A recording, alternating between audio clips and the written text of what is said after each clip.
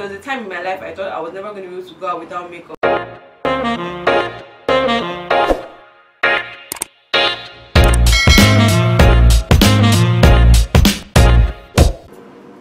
Oh, hi! Welcome to my channel. My name is Memuna and I am a beauty enthusiast. If this is your first time of seeing me and my content, I hope you enjoy it and you stay. If you're returning, welcome back, but you need to subscribe. And if you're a subscriber, welcome back. So today I'm going to be showing you guys my new skincare routine.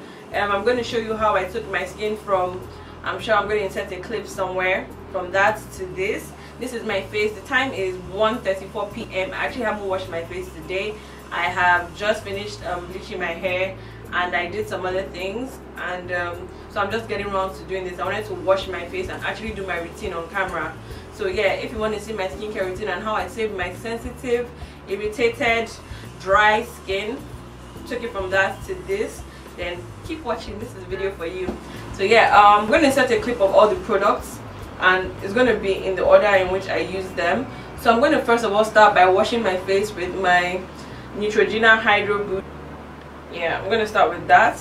I'm going to quickly just wash my face with that, then I'll come back on camera and just give you guys like a brief history about my skin while I use the product, so that you can understand where I'm coming from and see if we have similar issues, so that you can kind of follow these steps, or I can direct you to the esthetician that hooked me up. So yeah, give me 1 second, I'll be right back.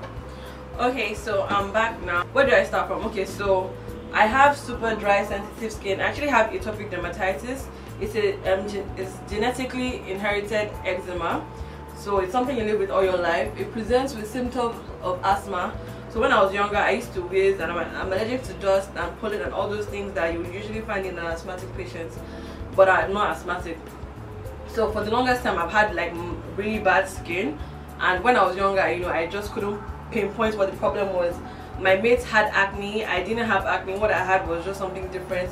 So none of the usual things that other people were using was working for me, and it kind of frustrated me a lot. So my next step is my Klairs moisturizing toner. So I'm just going to put some in the palm of my hand. Initially, when I started using this product, I used to put it on a cotton pad and use it to wipe my face, because that's how I've always known people use toners. But literally, like, was it yesterday or day before yesterday, I looked at the directions and it literally said just like pat it all over your face using your palms. I felt so stupid. But yeah, it's been working either ways. So anyway, so when I was younger, I went to a dermatologist who now told me that, you know, I had atopic dermatitis and all of that, but he never really preferred a solution. I mean, there's no solution, it's just something to manage over the years. So with time, there was a time my mom had this skin person in Lagos that she used to go to. I went to the person, they gave me some creams and soaps, and I used this, and it seemed to work initially, but then it started making me lighter, and I didn't want to be like light skinned. I wasn't trying to bleach, so I stopped using this, and then my face regressed and it was really, really bad and bumpy. In fact, there was a time in my life I thought I was never going to be able to go out without makeup. Like, I legit used to think that I would never be able to go out without makeup. It was really that bad. Then later on, I met another lady who recommended Fumbax A for me from Ghana. She said that the Nigerian one is not as effective, blah blah blah blah blah. I used it for a while, it worked, but it didn't manage my symptoms very well.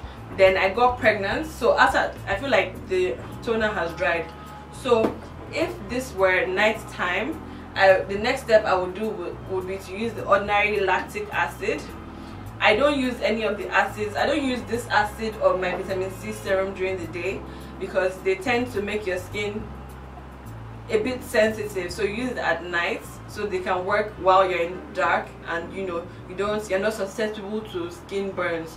So my usual next step at night would be to use the ordinary lactic acid, and then I would use the vitamin C serum. I know you can't see the name, but I'll write all the names down in the description bar. It's Timeless 20% C plus E plus ferulic acid serum. So that's what this is. So those are the next two I would have used. Then after that, I would then use the ordinary azelaic acid. This is for general brightening of the skin. It's going to just get rid of like the dullness which I have underneath my eyes. So when I got pregnant, my skin became amazing. Like, I looked so beautiful when I was pregnant. My skin was like plastic. I had absolutely no issues whatsoever.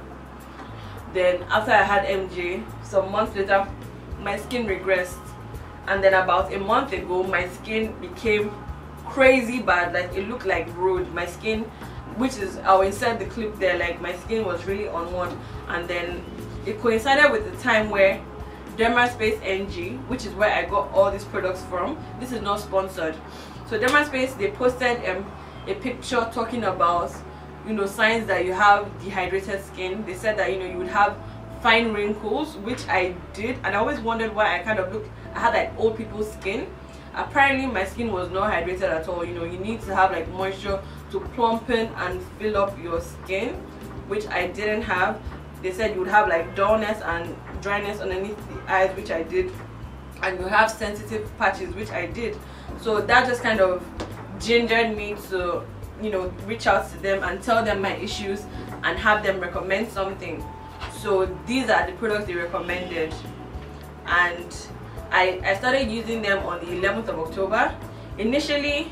And some days, I won't lie, I'm not perfect at using this, but you know. Okay, so sorry, next up I'm using hydrocortisone.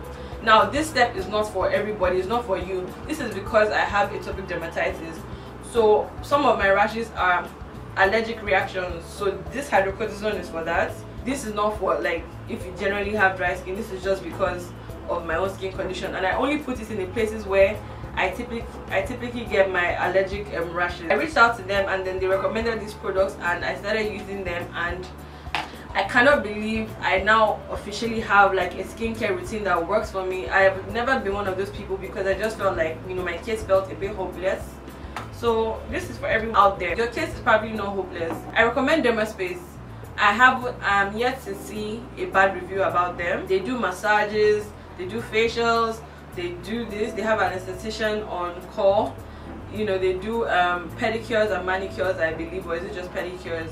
But so far so good, and I'm so happy with these products. Like, I really can't believe I have like a skincare routine that's working for me, and I look great. I'm never gonna front. Like, I'm feeling a lot more confident about my skin.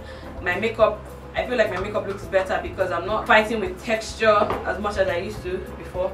Sorry. And try to always moisturize your neck as well.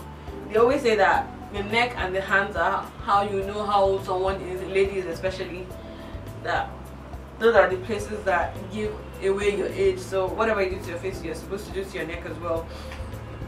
And then last but not least is my Aveeno Moisturising lotion. It has 50% SPF. So this was not recommended by Dermaspace. Dermaspace recommended another sunscreen, but I don't go out often, and I had sunscreen at home. I didn't realize it had expired at the time, so I told them not to bother with their sunscreen, that I'll just use that. But later on I found out that my sunscreen had expired, so my sister-in-law, she gave me this. I mean, I'm always indoors anyway, so I don't need that much SPF protection, so I just take about that amount. So it's like a moisturizer and SPF, which I absolutely love. Any kind of moisturizing agents for dry skin for me, I'm very happy to use. So that's pretty much my skincare routine, and it has been working.